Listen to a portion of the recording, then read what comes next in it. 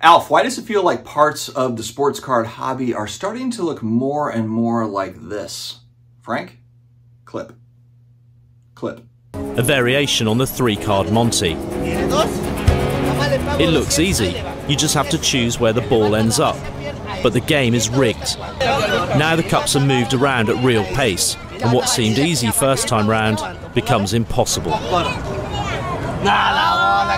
Surprise, surprise, I lose. Suddenly, the gang move, blocking our cameras. The woman who encouraged me to bet makes a signal. And it's game over. We've been rumbled.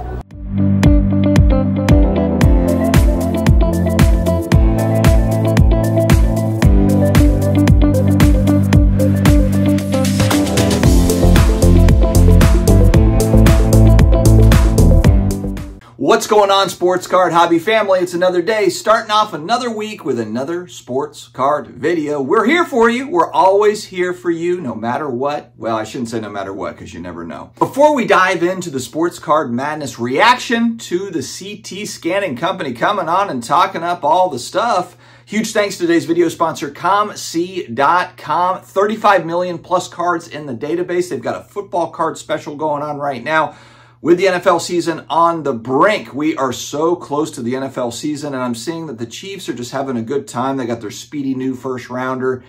Man, does it just feel like they're never going to lose another game. I'm trying to jinx them. I'm trying to throw a curse at them. No offense to all the Chiefs fans, but I'm just ready to see anybody but the Chiefs win it this year. Don't forget to outfit your best cards in style. SlabMags code SportsCardDad. Get you 10% off your order. UV protection, so keep that surface looking fresh. And your autographs not fading. It's 10% off with the SportsCardDad code. All right, Sports Card Madness. My buddies Nick and Larry, although this was just Nick. Nick interviewed a CT scanning company. It's been all the rage in the news here recently for obvious reasons.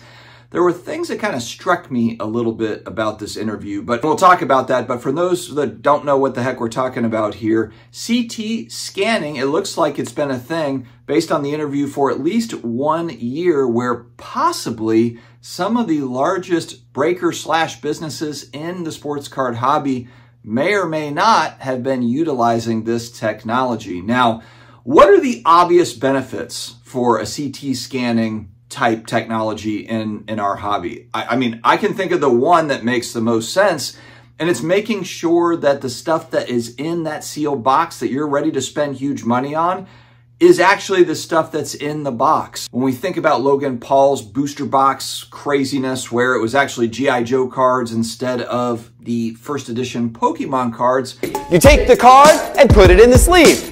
A clear example of how we can figure that out. My buddy Neo opened up, what was it, 1990 Marvel Universe cards, and it ended up being, I think, Dungeons and Dragons cards or something like this. This is going back a couple years. He got it off of Mercari, and I think it was an expensive box back then, $600, $700, $800 or something like that, and it was filled with garbage. So yes, there is a place for CT scanning, no doubt. There's a use case for it. However, what we've been seeing more and more of is not just figuring out what's in the box, but what's exactly in the box. There was a recent video that came out where you could see a Logo Man card and you could see which Logo Man card it was. Now, in this interview, they talked about, they made kind of a comparison to weighing packs or weighing boxes. I feel like this is a little bit of a stretch. I understand the whole idea of that it's still kind of really cheating to figure out kind of what's what. Oh, if we weigh the box, it's a little bit heavier, then maybe we can assess if it's got a big hit in it and so forth. But the major difference is you have no idea what hit that is. I mean, it might be an autograph of a no-name player. That's different than being able to actually see exactly that's a LeBron James autograph as opposed to a Mitchell Robinson autograph that's inside that box. So clearly there's differences there. I understand kind of in the 90s we've talked about this, where guys could read packs and figure out, okay, based on how the cards are laid out, the collation of the packs, this person's on top, so I know there's a Michael Jordan card as a fourth card. I mean, look, there's a lot of detectives out there that have figured out ways to kind of get an angle when buying product. I mean, the big thing here too is there's a lot of sealed product collectors, people that are, or/investors that are buying into this stuff And the whole reason why that sealed product is expensive and why people pay up for it is the mystery of what's in the box. If you eliminate the mystery, then it changes the entire game. Then it just boils down to, okay, all that sealed wax that you're holding on to, just hope that it's got something good in it, because eventually it's going to get scanned. And I don't know how you get around this. I mean, I wonder too what sealed product people are doing. What's their reaction to this? Are they selling off? Are they just like, you know what, this is not that big of a deal, it'll blow over? People that are buying sealed products now, are they going to be way less apt to pay up for a box that hasn't been CT scanned? Isn't that kind of ironic? Wait, has it been scanned for good or has it been scanned for evil? In quotation marks. You know, scan for good would just be like, hey, we scanned it. I mean, this could be something where, what is the authenticator, the BBCE or whatever the authenticator is, where they look at the box, they analyze it, and they decide whether or not that's a good box.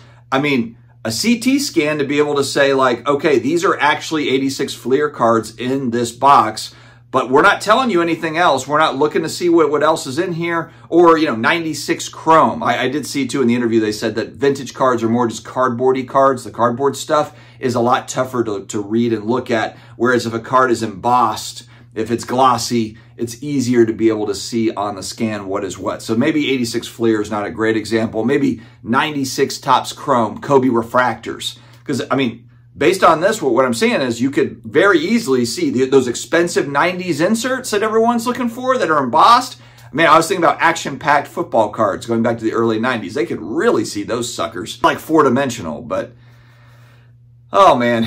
So, yeah, but is it going to be, okay, the CT scanning company just scanned to make sure that it's the stuff that's in there, but they didn't look at all the other things? You know, I guess where's that ethical line? And the CT scanning company has come out and basically said, hey, look, we're offering a service. We're not responsible for what you do with the information.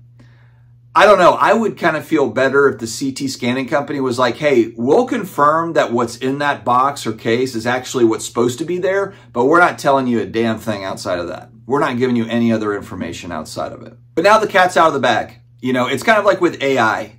The cat's out of the bag. Now we just kind of hope, like, I hope that we're not using AI for bad things, that we can use AI for good things. And to all the people that are pro AI, you kind of hear like you know, we're going to use this to help our workforce, and we're going to use this for this and that, whatever. Yeah, the bad part is this, of course, is Skynet and the robots run the world, and we're all kind of like living underneath their rule. And that's the extreme, but it's kind of like, I mean, you look at the infancy of technology and how technology evolves over time. You know, AI, yeah, it's got some cool applications, but it also could be the end of the world. CT scanning, it's not going to be the end of our hobby, but it's going to have an impact for sure, an absolute huge impact. The manufacturers are going to respond to it. I'm certain of it. How are they going to respond to it? Are they going to take it seriously? And I've talked about this going back when I first heard about this, the first video, my immediate thought was Fanatics and Topps are going to sell direct to consumer. And they already do that some, but I just mean that they are going to, I think that the distribution moving forward is going to be very limited. That's what I think is going to happen over time. It's not going to maybe happen in the short run, but 5-10 years from now, I have a hard time believing that there's going to be allocation going out all over the place. Of course, that's going to affect hobby shops. It will affect breakers, because who's going to have confidence going on to, you know, the streaming site, you know, hooking up with a breaker and hoping that it hasn't been scanned? It's just too much money. We're in too much money now. You know, if you're putting you're throwing $20 at it or something, fine. If you're $200 into a break or more and you're buying multiples, you know, and you're just kind of like trust me broing. There's so much trust me bro here in this hobby. And especially recently, we've just seen forget it. Trust nobody. You know, it's not trust me bro. It's, you know, everyone hold on to your money. Hold on to your money and be extremely picky who you're going to work with.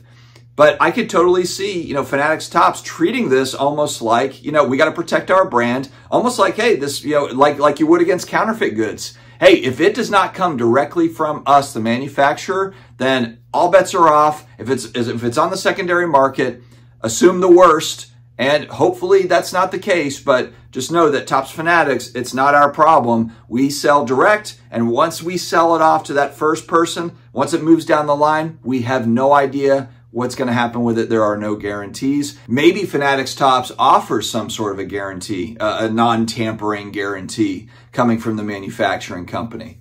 That would be interesting. And then maybe they've got certain subsidiaries, maybe Fanatics Live. Hey, for the people that are on Fanatics Live, you can count, we will offer a guarantee that this stuff has not been tampered with. And anybody who screws that up on Fanatics Live gets the boot immediately. It's not like you get suspended. It's just you're out and you lose all the allocation and you're out. Something's going to happen. We've seen a lot of gushy, lovey-lovey hobby stuff from the Topps Fanatics. Michael Rubin's at the National. He's talking big. It's so exciting and all this. I have a feeling some tough love is coming. Some tough love is coming on the new product side from Rubin and Topps and those guys. They've just spent too much money. There's too much riding on it. They're not going to lose all of their momentum over this. I just feel it. I don't have any sort of inside information, but watch what happens here over the next few months with this stuff. All right, my friends, let me know your thoughts in the comments below. Stay healthy, stay awesome, and I'll talk to you again later.